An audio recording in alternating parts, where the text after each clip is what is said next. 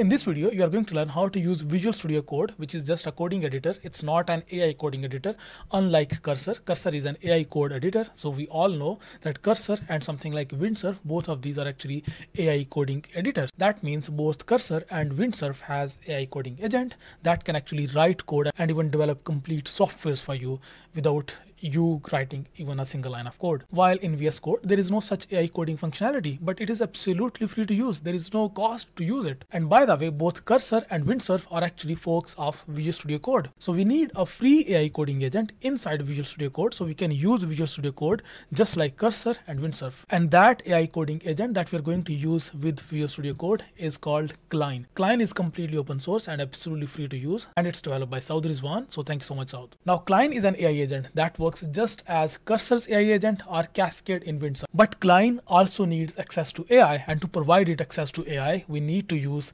any large language model. So Cline luckily actually allows us to bring our own API key. And in this video, which is going to be a complete step-by-step tutorial for you to learn, in this video, I'm actually going to guide you that how you can use any large language model, which is either free or either paid, with Cline. So you can use it absolutely for free, just like Cursor, just like Windsurf, but without paying even a single penny. Now, here are a few things. We know that we can use Google Gemini 2.0 for free, but it has a limitation. After certain requests, Google Gemini 2.0 API key will actually not allow you to write code. So we can use something like Grok. Grok Cloud is also free to use, but that too has limitations. I mean, it will not allow you to like write unlimited code and develop unlimited projects with free API key. So there is another solution to use unlimited large language models. So we can actually use something like Ollama and LM Studio. So Ollama is completely free to use. You can download it locally on your computer, and then you can actually use the free large language models. You can run them locally on your computer. You can run something like Qwen 2.5. You can run something like Llama 3.370B, or like whatever you can run. So you can run it either on Ollama or on LM Studio. I've actually created a separate video about setting up Ollama and LM Studio locally on your computer and using any large language model. So in this video, we'll try Cline with Visual Studio Code. We'll integrate that with Visual Studio Code, and then we'll actually use any of the free large language models and also paid large language models, and we'll see how does Cline performs. To be specific, in this video, we are going to use Gemini 2.0 and we are going to use DeepSeek version 3, which is a paid API key, but it is like 10 times cheaper than OpenAI's API key. Gemini 2.0 is of course absolutely free to use, and to use DeepSeek version 3, you need to like top up it with some very minor balance, maybe like a couple of dollars or like $5. Before you start, please do not forget to subscribe this YouTube channel. Our goal is to reach 100,000 subscribers before 30th of June 2025. All right, to start with, you need to download and install Visual Studio Code. Now make sure that you download and install Visual Studio Code, not Visual Studio version 2022 or 2019. So if you see on my computer, I have both Visual Studio 2022 and Visual Studio Code installed locally on my computer. There is a difference between Visual Studio 2022 and Visual Studio Code. You need to download and install Visual Studio Code. To download it, you need to just come to this URL, which is code.visualstudio.com/download, and you will be on this page. In here, you can simply just click on this button and it will just download a file for you. So this file will look something like this. And after that, simply just then just click next. Once you have downloaded and installed Visual Studio Code locally on your computer, this is how it will look like. You can simply just come to your search bar and look for Visual Studio Code. Open Visual Studio Code. Now, once you have opened Visual Studio Code, this will look very similar to Cursor, by the way. I mean, on top right, you can see these layout buttons. You can simply just set up your layout and like set up your terminal and everything in here. And then there is an extensions button in here. Simply just click on this extensions button. If you cannot see this extensions button or this bar, to preview this extensions button, you need to simply just click on Control, Shift, and X, and then you will actually see this extensions button. Now, next step is actually to download this Cline extension right inside your VS Code. So to do that, simply just click on here, look for CLINE, and then click on this, and then simply just click on install button, and that's it. That's unit. And once it has installed, simply just it will actually appear, this Cline icon will actually appear right here inside here. So simply just click on that, and now what you need to do, you need to just like click on like this auto approve everything, and it will just like approve everything for you, because actually I already installed that. So what you need to do, if you just want to, like, there are a couple of buttons that you need to click before you set up it, but don't worry about that. So what you need to do, if you have to set up large language model, any sort of large language model, just come to settings inside your client. While it has opened, just click on your settings button inside here, and then API provider. Under API provider, you need to look for which API key are you going to use. Are you going to use Anthropic? Are you going to use, or are you going to use OpenAI or LM Studio or Olama? In this video, we're going to use DeepSeek and Google Gemini 2, because as we discussed already, we'll use LM Studio in a separate video, because it's actually there's going to be videos going to be very long if I cover like installation of LM Studio as well, so don't worry about that. What you need to do, simply just click on here, and let's just try DeepSeek API key. I already have used that. So how you can get the DeepSeek API key? You can simply just come to your browser, look for deepseek.com, and then click on simply API access.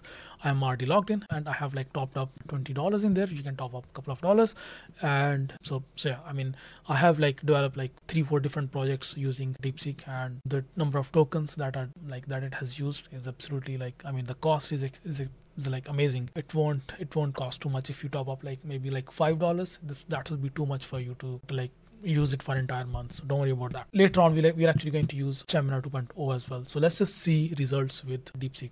So before you set up a project, what you need to do, you need to simply just click on file, and then let's just open a folder so we can set up a new project. So let's just make it Cline Next.js. Let's just create a simple empty Next.js project. So simply just click a folder, create a folder inside your computer, then click on select folder, click on this, and now inside Cline, make sure that you have your layout and everything set up. We can actually just like create an empty Next.js project. So to create an empty Next.js project, if you don't know what is Next.js, there is a separate video about that, but just for now, just understand that we are going to create an empty Next.js project inside vscode, and then we are going to like develop something in that Next.js project using Cline. So all right, so just go to next.js/docs and go to installation tab, and just copy this command in here. Just copy this command and then paste that inside your terminal. Inside terminal, just click on that and just paste that, and it will just create, just like cursor, it will create an empty Next.js project. Keep in mind, remember that Visual Studio Code, VS Code is Cursor is a fork of VS Code. So the base layout and base functionality, everything is just like VS Code. In fact, VS Code is way more stable and reliable than. All right, so I'll just name it as Next.js Cline. Just name your project, and after that just click on next.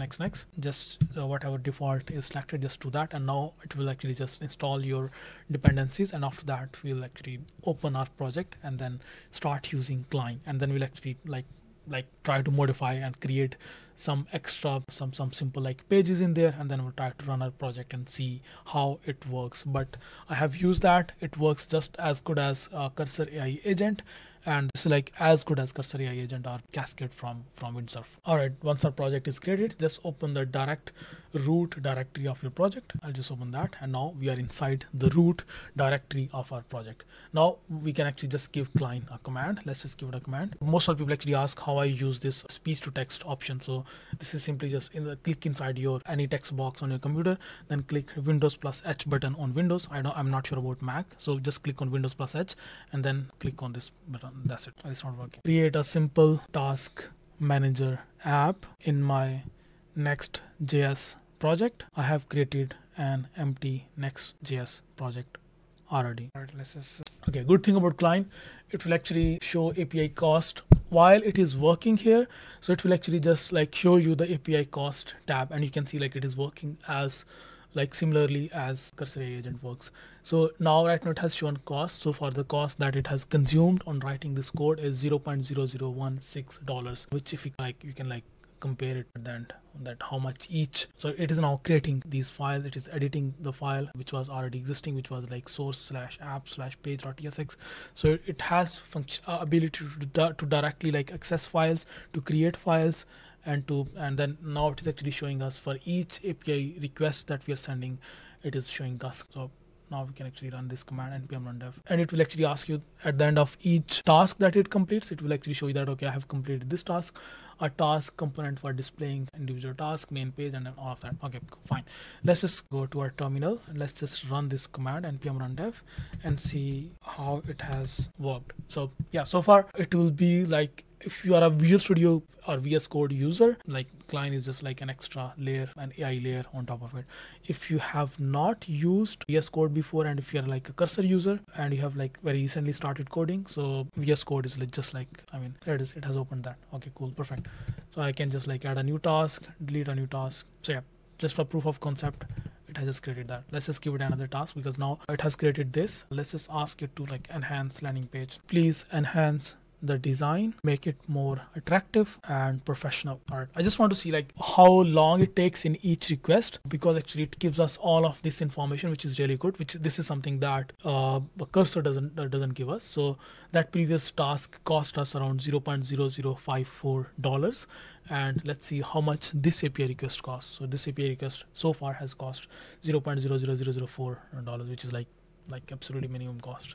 Like for $1 you can develop like a good project. I mean, maybe like we can have, I don't know, like 1,000 requests and it will cost you just $1. So yeah, exactly, 1,000 requests, it will cost you $1. So I think with 1,000 requests you can build something like very serious, very sophisticated. Okay, so it has now enhanced this design, and I can just like add new task, and it has now this progress here, and I can add and delete task. Perfect, that's awesome. I mean, I like it. I mean, with basic command and prompt that I gave, it has created something sophisticated and decent, which is great, which this is what I want. Let's just try it with Gemini and then see how it performs with Gemini. So what I'll do, I'll simply just go to settings. I'll just change it from DeepSeek to Gemini, and you can simply just go to Google AI Studio and open that. If you don't have an account already with Google AI Studio, just create that a simple account. You might have like, of course you will have a Gmail account, so just create a Google AI account. So I'll just name it AI 2.0. All right, I'll copy this from here, I'll paste it here, and I'll just click on done. You can of course, I mean, give a custom request to make it how do you want it to behave. So all right, so let's just create that. Now please add a functionality, and then I can create tasks inside those projects. All right, let's just like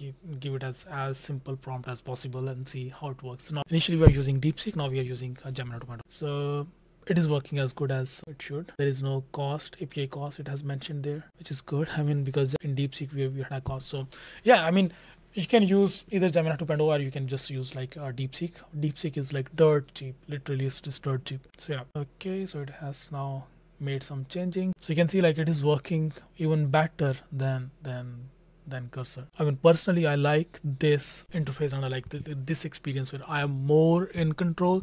It gives me preview of the previous file and then shows me the updated code. So yeah, that's nice. Okay, let's just open that. So now I can add a project name. That's not nice. Okay, there's an add project button. All right. And inside project I can just like add a task. Okay, fine, it has changed the entire design. Please update the design. Please make sure the color of text and button is different so we can see what is written on buttons. Also please enhance the design overall. It's very simple and basic right now. I want you to make it more professional and presentable. All right, let's see how it responds. Perfect. It is going to like make some changes. It is now making changes in this project.tsx file. Awesome. Yeah, this, I mean, I like this actually experience. I mean, it's just like a minor difference between Cursor and Cline, but it does like make a difference. I can see in real time in here, right inside my, like in here, that what files it is changing. So perfect. The design is better now. All right, awesome. I like it. I'll just add task and perfect. All right, yeah, cool. So yeah, it's just working perfectly fine. I think you can use Gemini 2.0, and then further, if you want to use any other API keys, let's suppose you can use, which one is other free? I don't think there is any other free API key that you can use. Yeah, so in a separate video, we'll just record for LM Studio and Olama. But so far you can use either. I highly recommend you using DeepSeek, because that way, I mean, you will never have interruption while you are developing, because with Google Gem, at some point, if you're developing something and you're like very serious and about like developing your project, and now in between you will be interrupted that, okay, you have run out of your credits. And yeah, that's not what you want. So I recommend you buy like just buying $5 worth of DeepSeek API tokens. Do not try to copy mine, because I'll delete that API key after this video. All right, so I hope you really liked this video, because in this video my goal was to use Visual Studio Code as just like Cursor, that have the same experience, even better experience, and then like without paying any cost. So yeah, I know like DeepSeek version 3 cost you, but again, that's minimum cost. Like that's absolutely minimum cost. And then if you still don't want to like use a DeepSeek version 3, then you use Google Gemini 2. If you don't want to use that, then you can just simply just like maybe use Llama 3.370b by downloading Olama or LM Studio. If you want me to make a separate video about that, because the video has already been very long, so if you want me to like make a separate video about that, I can make a separate video about that where I download and install Olama and LM Studio if you want, and then use any of the like famous AI code, famous large language model, something like Cline 2.5 is really good. Llama 3.370b is really good. Llama's reasoning model is amazing, and even Microsoft has recently released 5 models, so that too is good. That's small. That's not very, like, I think it was 12 billion. So, but yeah, that too is good in writing code. So I really think you like this video. If you have any further questions, just leave a comment in description, and I am very active in writing and responding to all of your comments. I see you next video. Please don't subscribe this YouTube channel. My aim is to reach 100,000 subscribers before 30th of June 2025. I see you next.